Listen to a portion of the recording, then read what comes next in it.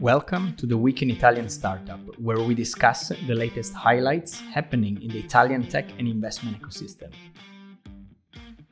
The past couple of weeks, we've seen a few very interesting elements coming up. So let's start maybe from probably like the biggest news in terms of headline, I would say, is the one about Newcleo, willing to raise about 1 billion. Let's start from there, because of course the entrepreneur is a very well-known entrepreneur. He's been like around in the tech space for a long time, and it's really like trying to disrupt the nuclear energy sector in a very, very important way. So I thought that was extremely significant, especially because he's really putting all one dot after the other, and every time it comes up, it really has something massive under his belt. So that's very great example. So not like an early stage startup, more like a massive scale up going big, but definitely it's worth mentioning. What's your take on that? I agree with you. They're moving fast. I think the idea was that it would take years to get to a working power station with their technology. But they're moving really fast. I think last week, a couple of weeks ago, they signed a partnership with Enel, one of the two, I believe. Mm-hmm. Whereas the corporate will support them in creating the first power station. And now this announcement, 1 billion, they're going to use it to build nuclear power plants with their technology. Yeah. That's surprisingly fast. I mean, from my expectations. And what my feel on that is that it's really the startup of the nuclear powers, because if you think about the product for the listener, basically they're developing small modular reactor, SMRs. Essentially, it's basically a huge implementation in the nuclear power plants, because instead of having massive capex to do like huge plants, essentially this is a modular and it's very versatile. So essentially you can people can really build up to the power, to the need in a very, very precise way. So it's kind of taking a massive and complex problem, breaking it down, making it available, and with a huge potential to scale. So it's definitely like a startup mindset, like working at full speed in a very old and important problem. So that's what I found particularly impressive. Yeah. In the meantime, I checked. It was Enel. They signed a partnership with Enel. Okay, cool. Awesome. Yeah, looking forward to see what will happen for the next news, being like, hey, we built a bunch of those. Everything is working. Time to go even bigger. So yeah, no, definitely a good job for the guys.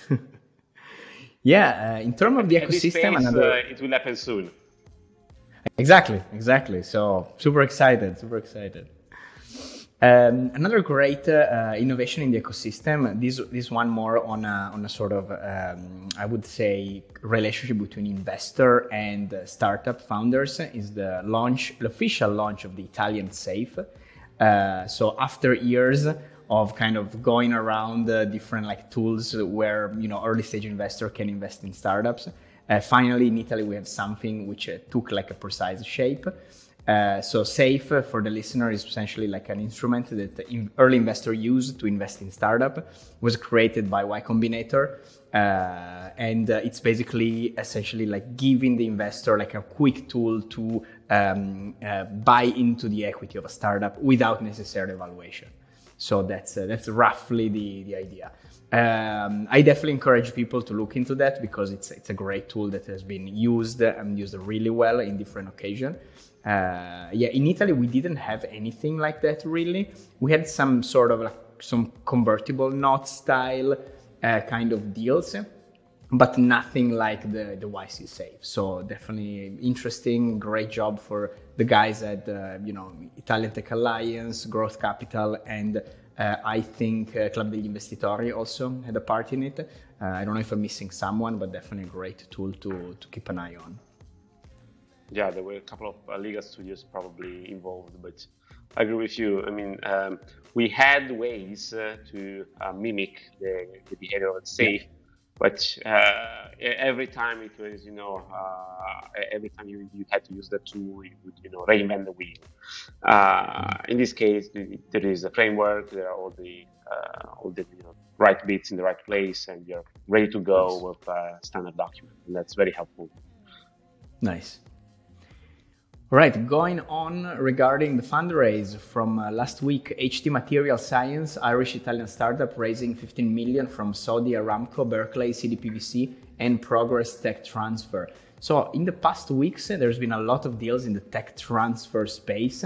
And I don't know if there is a pattern here, but definitely like what is being pointed out is that, there is something there moving. And this is one of the biggest, I would say. The HT Material Science company, essentially they're providing different kinds of fluid that have essentially a very different way to react to thermal situation, and the application are really wide. And of course, I'm not technical, I don't know much about the industry, but seeing the kind of application is really one of those products that you don't expect, but it's pretty much everywhere. So definitely a great, an interesting and very technical deal.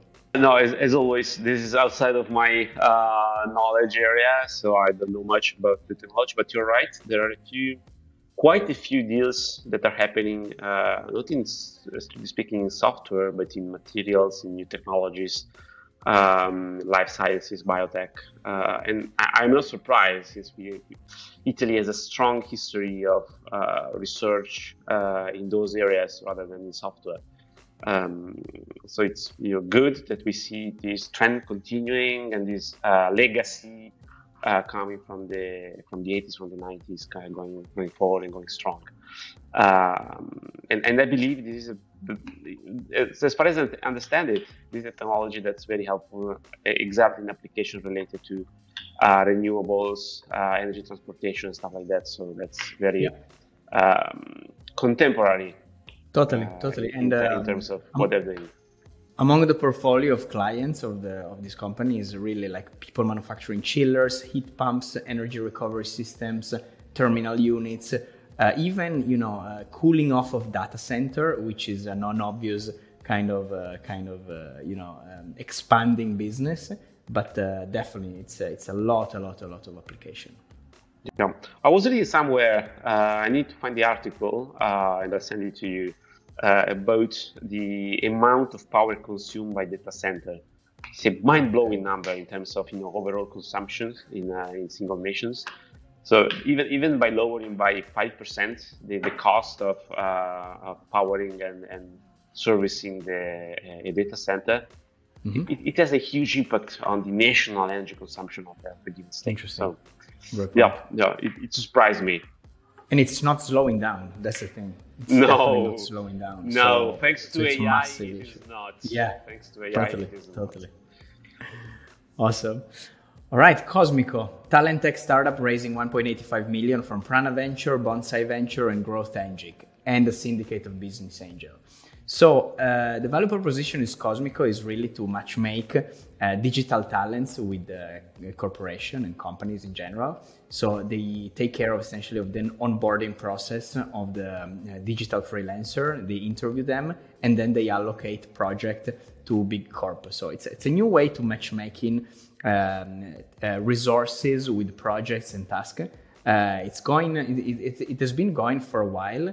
They managed to raise a nice amount that actually can definitely bring them forward. And what I thought it was interesting is that a lot of angel holding companies are participating to this round, which is a phenomenon that we are seeing also kind of moving in Italy. So more and more holding, not like a ton, but we can definitely tell that a few holding companies have been created anew to participate into startups. So Bonsai is one of those. I was checking their website. They did a few millions of fundraise in different early stage projects. Very precise. Another one that was mentioned is Growth Engine, which is related essentially with Growth Capital, Milan-based advisory company, and this is pretty much their vehicle where they pull together investment from angel. So it's, I mean, and we've seen, apart from those two, we've seen like a few holding, like moving forward. So that's powerful, because again, that's kind of letting the early stage investment asset class more open to like private investor and early investor. Yeah, I agree with you. This is a good signal, since the investor base at the seed, pre-seed, and early Series age phases is broadening, and that's important, and that also says something about how capital is moving now.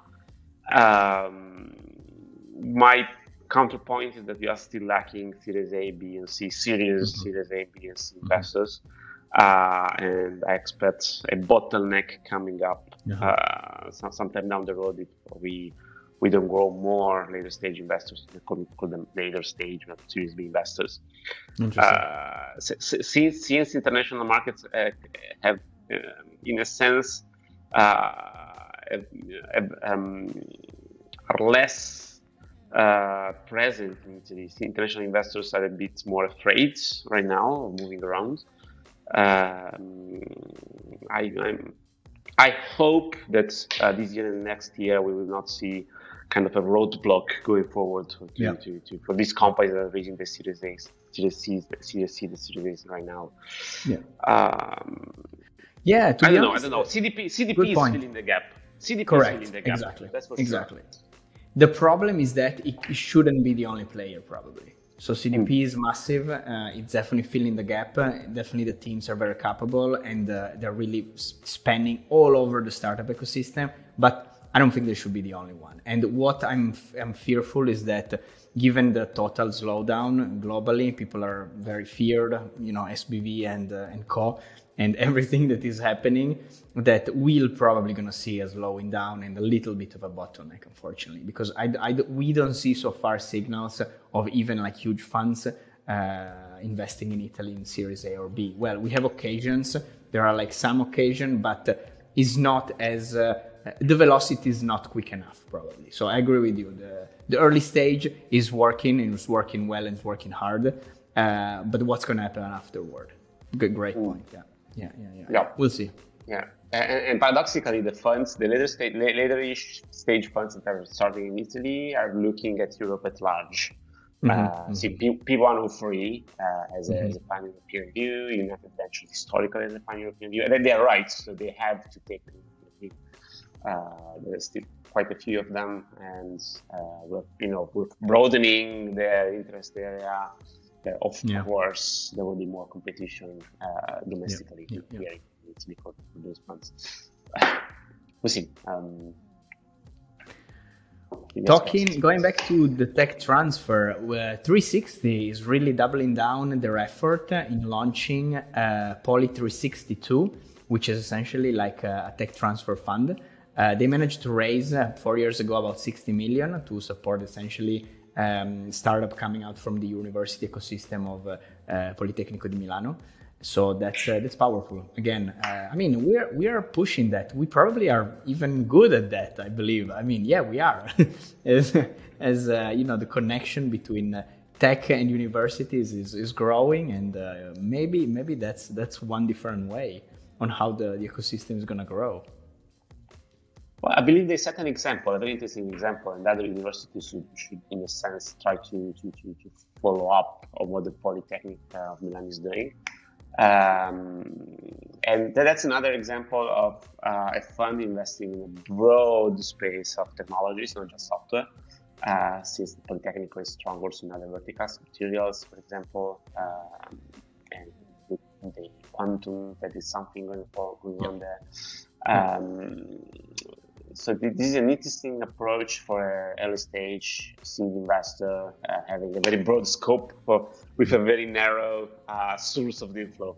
Even though they didn't limit themselves to the Polytechnic of Milan, which most of the deal flow comes from there. Most of the investments went to teams coming out of the university. Yeah, on the same note, let's talk about Scientifica Venture Capital, which is also a very interesting play when it comes to early stage and connection with universities. Because so essentially, Scientifica is basically already invested in a lot of different tech startups. They launched the Quantum program, so really focusing a part of their effort into the quantum space. And what is interesting, which I didn't notice before, is a program that they have. And by the way, they have a lot of programs. So people willing to, maybe students that are interested in looking into the venture industry. I mean, these guys are really trying to bridge the gap. They have this adventure program, which feels like a student scouting program, which is an interesting take on that. So essentially, they're recruiting students to train and to teach them sort of the basic elements of VC, and then help them do scouting. That's the idea. That's very nice. Yes, they're doing interesting things, and among them is Quantum Italia initiative.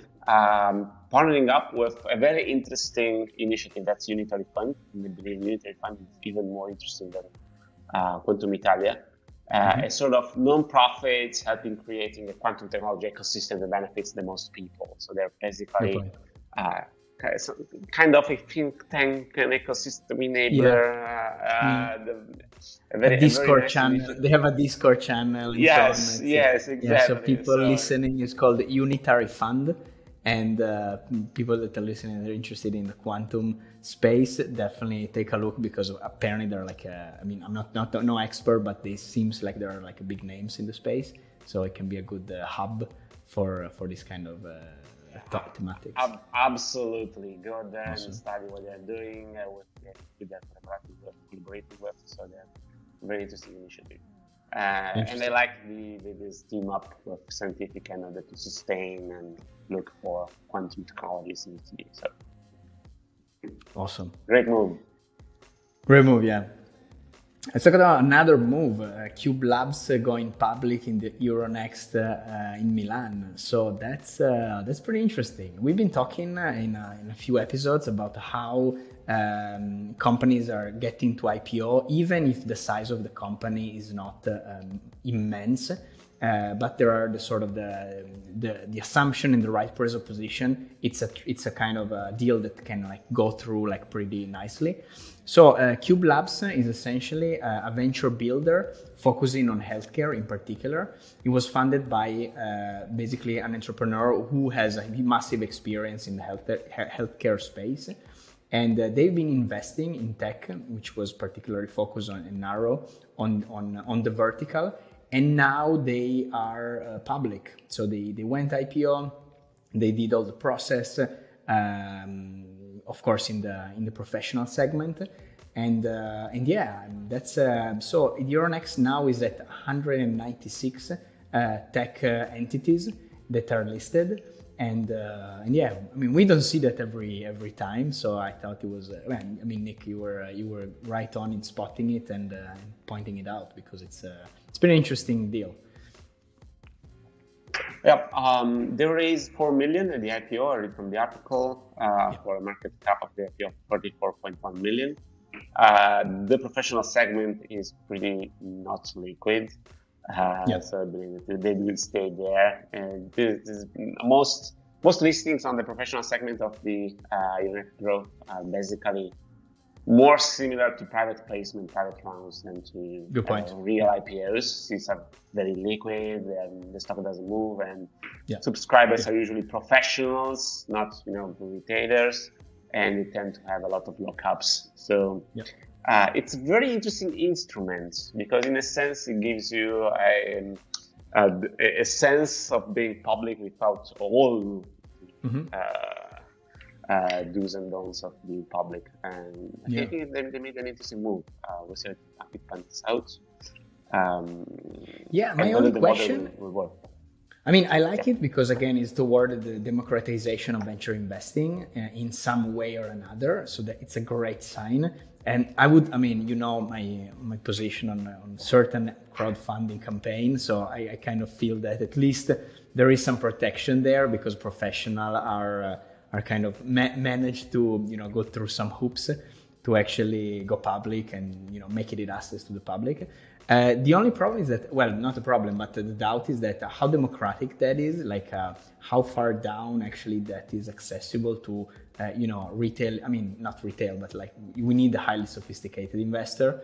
And, how many are there willing to bet on the Euronext? I don't know the volumes. I've been tracking a little bit the volume of Cube, but it's definitely early. I mean, they've been on the market for like a week. So basically they record 6 transactions, which of course, but it's part of the kind of market. So it's nothing crazy.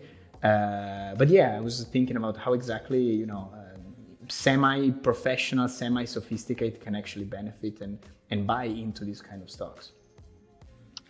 I don't know. So anything that we are saying here is not investment advice. Absolutely. These are just personal opinions. Probably it's better. If you're wondering whether you should invest there, you probably don't want to invest there because it's very liquid. You can, that's basically a startup. The model is, not a public utility. And if you manage to get your hands on 100 shares of the company, you might be able to sell them, in a year, not Correct. Tomorrow. So you ask very good questions.